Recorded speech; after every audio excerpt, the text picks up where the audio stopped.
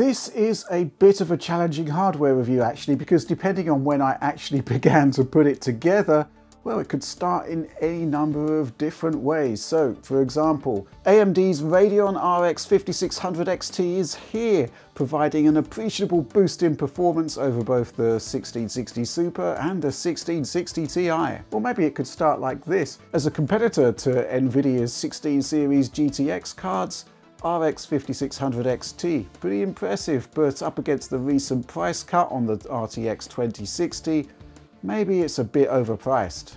So things are all rather complex and difficult to get to grips with. So right, let's go back, let's rewind and try to get all of this into perspective. Commentators have described the RX 5600 XT launch as a bit of a mess, but what we're looking at here is an actual AMD versus NVIDIA bun fight playing out in real time, with prices and hardware specs in flux while red and green teams battle it out. In short, drama.com, and the real winner here. Well, I guess that's customer confusion. So let's go back to the beginning and just take a look at some raw specs. The reference RX 5600 XT is pretty straightforward. It's a slightly cut back 5700 and it looks like this. So you get 36 compute units, just like the 5700. However, memory is pruned back to 6 gigs of GDDR6. The memory controller is cut back to 192 bits with lower spec, lower bandwidth modules, and boy, those GPU core clocks are really cut back there. Let's just pull a benchmark out of thin air here to see how these changes to the same chip result in a very different level of performance. But then everything changed when NVIDIA dropped the price of the RTX 2060 to $300 and EVGA came out with its KO model. Now just $20 more gave you a fair amount of extra performance, plus you got hardware accelerated ray tracing, DLSS, VRS and all of the other Turing goodness that's just not present within first gen Navi. Rather than cut prices on its new card, AMD boosted specs instead, something I've not seen since the days of the R9 290 launch. Now let's look at the new OC spec. The 12 gigabits per second modules in the 5600 XT suddenly become 14 gigabits per second modules, just like the 5700, but still running on the nerfed memory bus. This is combined with a meaty factory overclock on the core. And yeah, you can see how that's looking on the benchmark here. Suddenly the RX 5600 XT has gained 7 percentage performance points. It's up there with the 2060 and well, 5700 kinda seems to be quite a lot more money for not a huge amount more performance. Or, some might say, good value for the consumer, which it is, unless you bought one of those 5700s back in the day.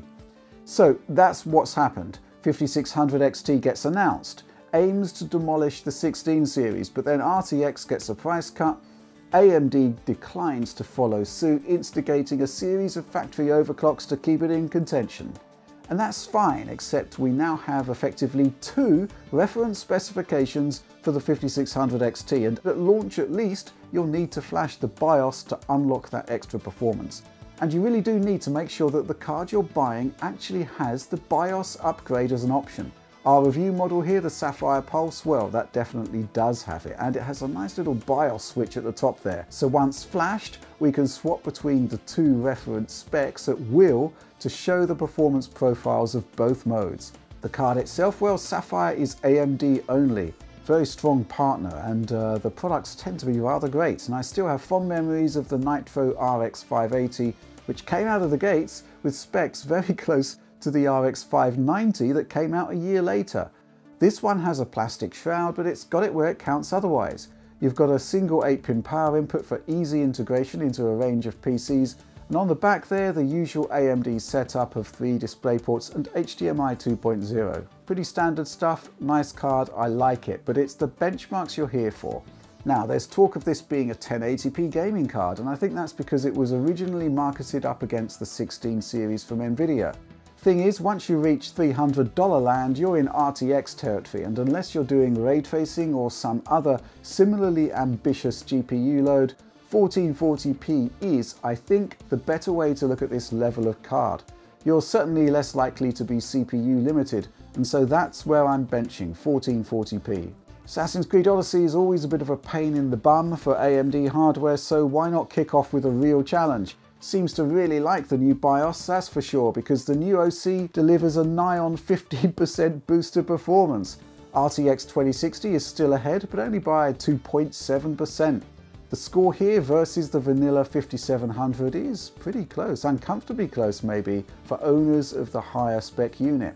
For those wondering, even at 1440p, the 1660 Super compares favourably with the non-OC reference 5600 XT.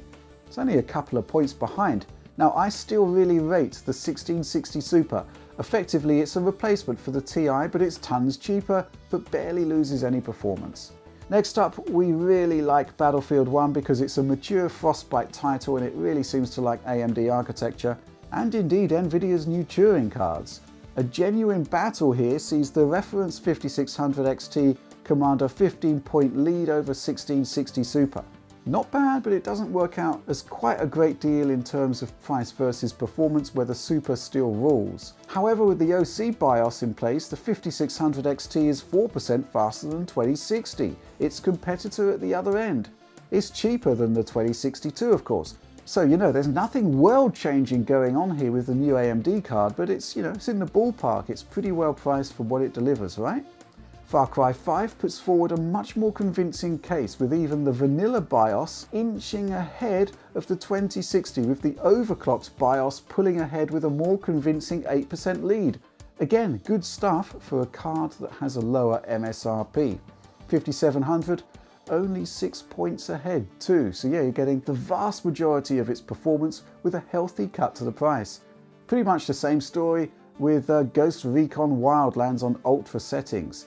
Even without the OC BIOS in play, 5600 XT is on par with 2060, while the enhanced model right up there with the 5700, and this is all looking pretty good, right? A similar story once more with the excellent Shadow of the Tomb Raider, where yes, the overall average across the three benchmark runs sees the 5600 XT without any OC match the 2060, while the new BIOS extends that lead to about 7%.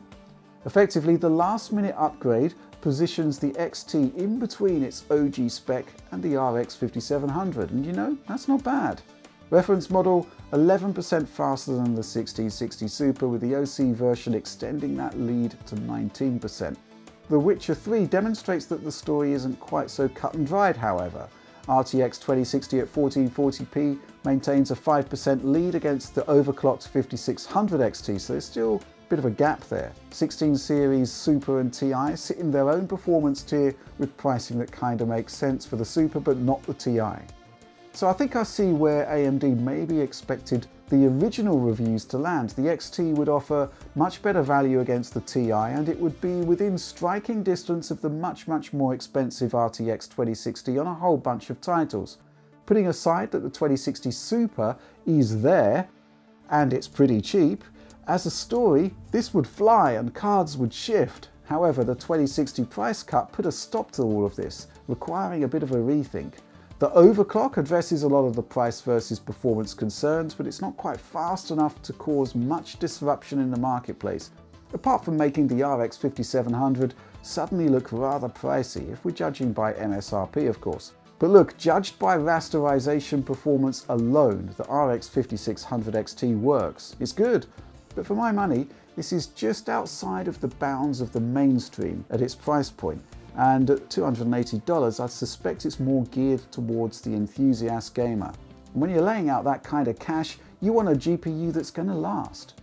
The fact is that we're reaching the end of a console generation now, and new replacements are en route, and like it or not, consoles define the technological baseline of game development for years to come.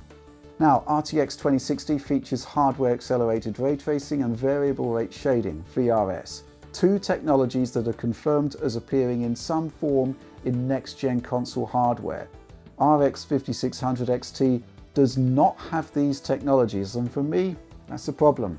Now look, I raised this point in prior Navi reviews, and back then there was still some uncertainty about ray tracing as the future of gaming graphics, but look, the next-gen consoles are going to have it, and even AMD's 2020 Navi cards have confirmed to be getting it.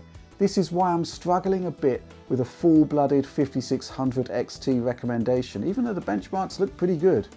For the games of the here and now, clearly it does a great job. But what about the future? So here's the thing, we know that key titles like Cyberpunk 2077 are getting ray tracing. And if we look at the recent Wolfenstein Youngblood update, there's exciting stuff in there that hints very positively about the future. Benchmarking RTX 2060 against the 5600 in both guises, you can see that there's not much between the two cards, as you might expect. You can also see that engaging hardware accelerated RT causes performance to plummet. But then there's DLSS. It's an emerging technology that didn't launch in an optimal state, just like ray tracing. But you know, the nature of technology is that it matures and improves, and the latest form of DLSS is really impressive. Now let's look at the OC 5600 XT up against the three DLSS variants in performance terms, with RT active on the Nvidia side. What you're seeing here is a performance spread that can be significantly lower, noticeably lower or higher than 5600 XT on the same settings. There's two things here. You've got hardware accelerated ray tracing, which you don't have on the RX 5600 XT, and you've got a choice of three performance profiles with DLSS. Again, more choice, more options, but does DLSS quality hold up? Well, I've taken a look across the board here comparing non-DLSS to all three DLSS modes. Alex did this in his patch video and my conclusions are broadly similar to his. First of all, it's a replacement for Wolf's TAA, and what's clear is that you do get more detail resolved on all DLSS modes, even the performance mode that's rebuilt from a much lower core resolution. But you do get an element of sharpening halos as a consequence, and there are some areas in image quality where the low resolution source can't be ignored. Overall, comparing DLSS with native resolution rendering is kind of difficult because image processing is done in very different ways. But I'd say that you gain as much as you lose, and the performance uptick is undeniable. And yeah, I concur with Alex here. I think you'd be nuts not to use it really. Oh, and how about high frame rate Wolfenstein gaming at 4K? 2060 offers that option via DLSS, 5600 XT doesn't, although yeah, performance is still pretty good there regardless. Thing is, on the 2060, DLSS can keep your 4K performance well above 60 frames per second, even at really high quality settings. I guess the bottom line is that you've got more options with new technology, and for me at least, that's what PC gaming is all about. Now, I really don't want this to be seen as a binary choice between GeForce and Radeon cards, because unless you absolutely must buy a GPU today, it isn't. What I'm saying is that an enthusiast GPU purchase you'd expect to last a couple of years at least has inherent limitations, and maybe, just maybe, hanging on for a bit, not buying now, may be the best strategy of all.